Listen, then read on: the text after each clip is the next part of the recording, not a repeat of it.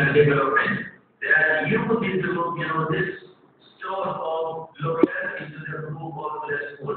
When you meet with your colleagues and you are part of the team, then you will be able to share and to support each other. Yes, Irfan. So here the point is discussed that what do study groups do it? How are they arranged? So some points is to see here that they actually will need to see why these are formed and who formed them. It depends on the purpose of study groups. So purpose of study groups tells us why these groups are formed and why and who formed them. So these study groups revolve around the purpose of study. What is the aim? So they are made accordingly and they are formed according to that, according to the needs. Yes. Yeah, actually, basically, see, we need to think about the purpose of the study group or group. So we need to think about maybe that we want to meet in order to solve the problems that we have in our class.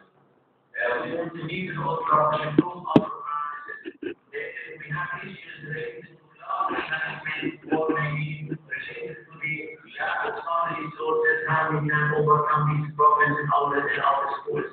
So basically, you can think about many purposes when you think about your study groups. And because of this, you can think about the different approaches and different methods that you can follow in order to handle the problems or to update knowledge or to bring examples or to share experiences. So basically, we need to think about to identify from the beginning why do we need this study group, or do we have different purposes, or we just have one purpose, and for how long we need this study group. Do we need it for 1 year, or 1 semester, or 1 month? We can figure out this. You see, as a group, not as individuals. As I used to say that these experience forms are what their members are doing. According to the work given to them, these study groups are arranged. Okay, here in this slide, we see that these study groups need to have organization development. There should be, there are regularly scheduled meetings, and we have the focus is established clearly. What is actually the focus of this group? So these are the basic aspects of these groups, organization of these groups. These are the features of these groups. So then we see Now, we need to organize the work. For example, if we are in a study group here, then we need to think about the time, the schedule of the agenda, maybe the items that we need to discuss and to share, and the time that we need for each meeting. So basically, you need actually to have what we call the organizational structure. That we meet, for example, twice a week, or maybe bi-weekly. And when we meet, we need to set the time. We meet, afternoon or early morning. For each meeting, we need to think about what are the things that we need to discuss. Also, the follow-up action plan. After each meeting, what are the things that we need to consider in order to implement and apply or move our ideas to be practical and to be implemented. So yes, we need to organize the study rules based on certain rules, internal rules. Actually, you don't need to have official or formal rules. right. Yes. So here some strategies are discussed. First of all, training. So this is an expertise actually the teachers require, and teachers they have the content for the skill, and they are actually basic aspect for the strategy you can say for this group for getting started is to get the training, how to work together, and what is the aim, purpose, and what is the work, the assigned duties are given to someone. So they should be trained about it. Then we have invitation. In invitation, we have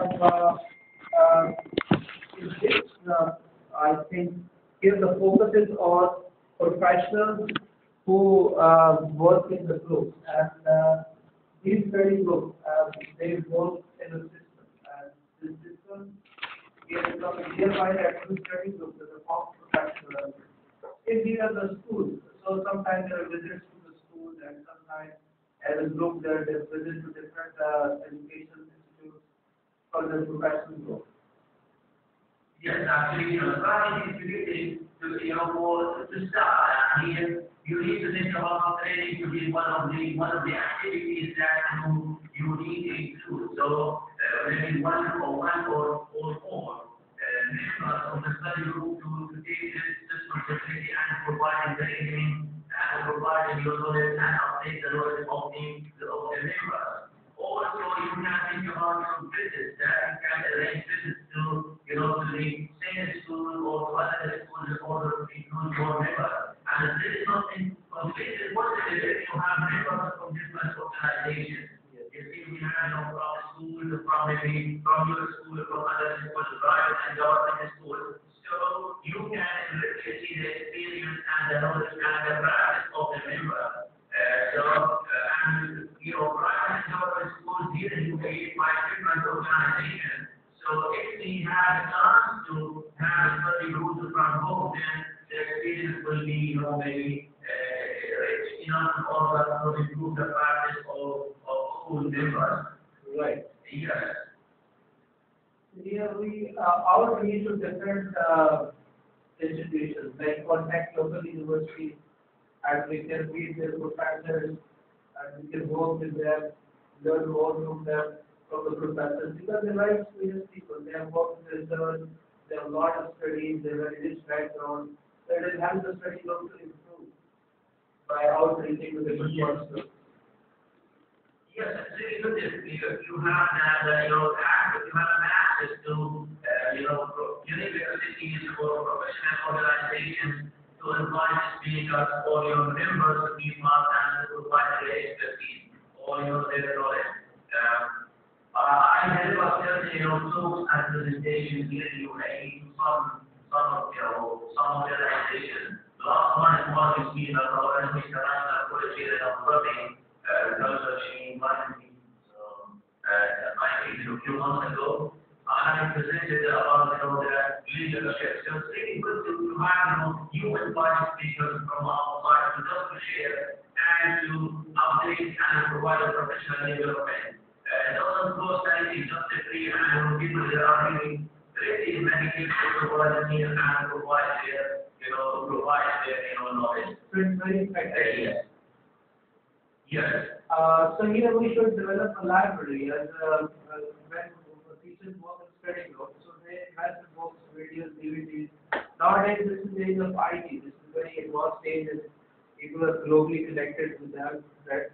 So this e-library can help the study group members to work together, to have contact, to have access to the treasure of books, to even provide it to different schools, and to provide this to have different institutions for improving the learning. Yes. So in this area, we need maybe enough